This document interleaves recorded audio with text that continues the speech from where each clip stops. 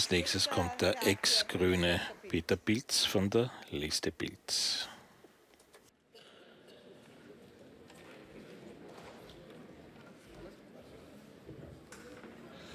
Ja, Frau Präsidentin, werte Kolleginnen und Kollegen, heute ist Wahlkampf im Parlament.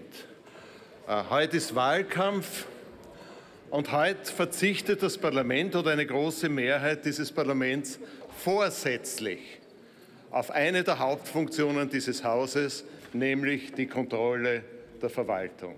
Was ist passiert?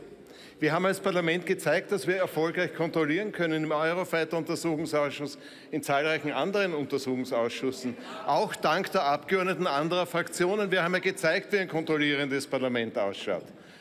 Aber bei der Frage Bundesdenkmalamt ist mehreres passiert. Erstens, einer der beiden Initiatoren dieser parlamentarischen Untersuchung ist zum Schluss aus seinem eigenen Ausschuss ausgeschlossen worden, nur weil er nicht mehr einer Fraktion angehört. Ich habe dafür einfach kein Verständnis. Das hat die Qualität der parlamentarischen Kontrolle nicht gesteigert. Und jetzt sagt die Mehrheit des Parlaments, diese Hauptfunktion des Parlaments soll ganz spät hinten in die Nacht verräumt werden. Dafür machen wir Wahlkampf. Und da richte ich mich einmal an die SPÖ. Ja, sagen Sie, glauben Sie wirklich, dass das Recht des Spitzenkandidaten der SPÖ ist, uns zu erklären, so, heute komme ich ins Parlament und heute gibt es eine Wahlrede von Christian Kern, weil er sonst möglicherweise keine gescheiten Auftrittstermine mehr kriegt. Was ist das für ein Parlament, das sich das gefallen lässt? Der ORF, alle möglichen machen alles, damit der Bundeskanzler möglichst viel auftreten kann. Warum können wir unsere wichtigen parlamentarischen Angelegenheiten nicht so diskutieren, wie das Parlament selbst seine Tagesordnung festgelegt hat, sondern müssen uns aus der Parteizentrale der SPÖ erklären lassen, wie die Tagesordnung des Parlaments auszusehen hat? Ich habe dafür nicht das geringste Verständnis. Und ich frage Sie, Kolleginnen und Kollegen, was ist heute wichtiger?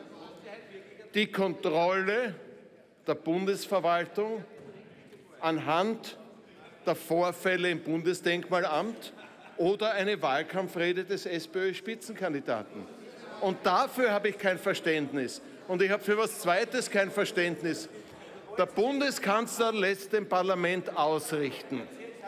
Der CETA-Vertrag wird dem Parlament nicht vorgelegt, weil die Abstimmung nicht so ausgeht, wie sich der Bundeskanzler und Spitzenkandidat das wünscht. Das muss man sich einmal vorstellen. Der CETA-Vertrag wird dem Haus nicht vorgelegt, weil der Bundeskanzler sich nicht sicher ist, dass die Interessen internationaler Konzerne über die Interessen der unabhängigen Justiz und des österreichischen Parlaments gestellt werden können. Aber er leitet uns nicht nur die CETA-Verträge meiner Meinung nach rechtswidrig nicht zu und verunmöglicht damit parlamentarische Arbeit, sondern er sagt, anstelle der CETA-Verträge kriegt ihr mich, den Magister Kern.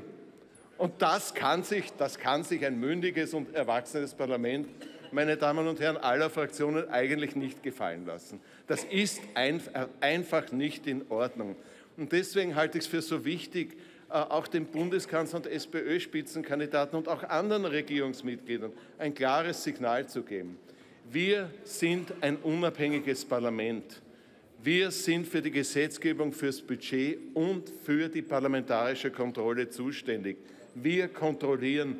Wir sind nicht eine Bühne für den Wahlkampf des Bundeskanzlers, sondern wir sind ein unabhängiges, selbstständiges Parlament, das diesen Bundeskanzler, seinen Außenminister und die anderen Mitglieder der Bundesregierung kontrolliert. Und wenn wir wirklich ein selbstbewusstes Parlament wären, dann wäre das selbstverständlich, dass wir den Bericht über das Bundesdenkmalamt weit vorne behandeln und die Erklärung, die Wahlkampfrede des Bundeskanzlers dorthin setzen, wo sie hingehört, nämlich ans Ende der Tagesordnung. Ich ersuche Sie, werte Kolleginnen und Kollegen, das noch einmal zu überlegen, ob wir nicht gemeinsam ein starkes Signal an Wahlkämpfer außerhalb des Parlaments, die unsere Arena hier missbrauchen wollen, senden. Das wäre ein Zeichen des Parlamentarismus, das wäre ein Zeichen eines selbstbewussten Parlaments. Dankeschön.